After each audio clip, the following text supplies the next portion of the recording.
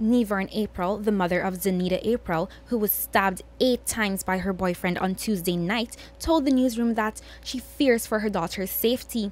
Novern said her daughter was in a romantic relationship with James Rodwell Cadogon, known as Roddie, but after a disagreement, the man started threatening Zenida.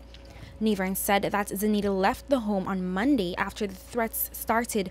Then on Tuesday at around 2300 hours, she accompanied her daughter to the Paradise East Coast Demerara home where the couple rented. She said her son and another relative were with them when they went to collect the woman's belongings. Cadogon, who is a former soldier, followed the two women into the house and locked the door after Novern's son went outside. It was during this time that the man attacked the women, injuring them both. We were in the bedroom.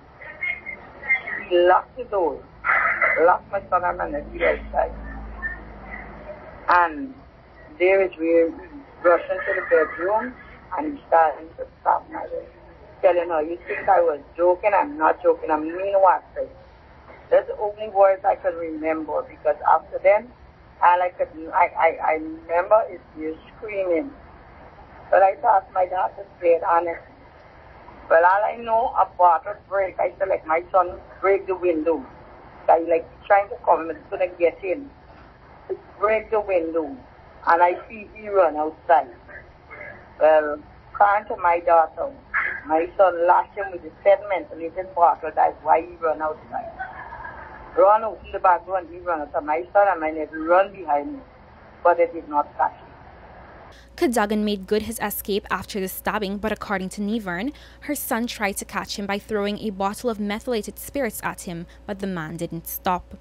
The worried mother said she rushed her daughter to the hospital immediately after. She said that her daughter received multiple stabs about her body. Novern also received a stab which needed stitches. I got a stab on my shoulder. Her hand behind her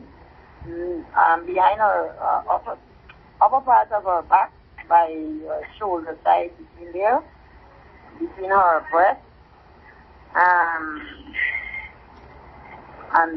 her mouth, face, hand, her lips, all of that. Novern said that her daughter's work uniform saved her because it prevented her from being deeply wounded. She also said that they made a report to the police, but the man has been evading the authorities. She said that Zenida received several threats via text message from Cadogon. The police are currently looking for the ex-soldier. Reporting for the newsroom, I am Zenida April.